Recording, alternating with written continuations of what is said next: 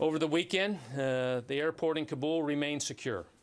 However, as many of you have seen already, CENTCOM released a statement regarding an incident to report as no U.S. casualties or partner force or coalition forces were involved, but regrettably, an Afghan security force member lost his life. As the President referenced last night in his remarks, we are in communication with the Taliban for the establishment and sustainment of several checkpoints to increase throughput and facilitate safe passage for individuals working to gain access to the airport.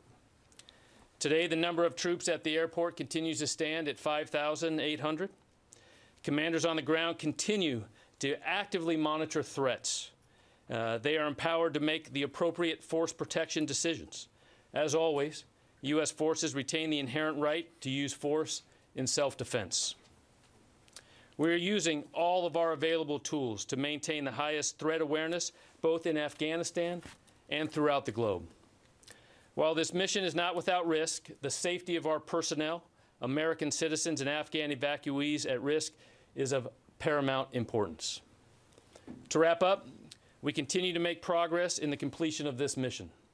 Since the end of July, we have relocated approximately 42,000 people. Since the beginning of evacuation operations on August 14th, we have evacuated approximately 37,000.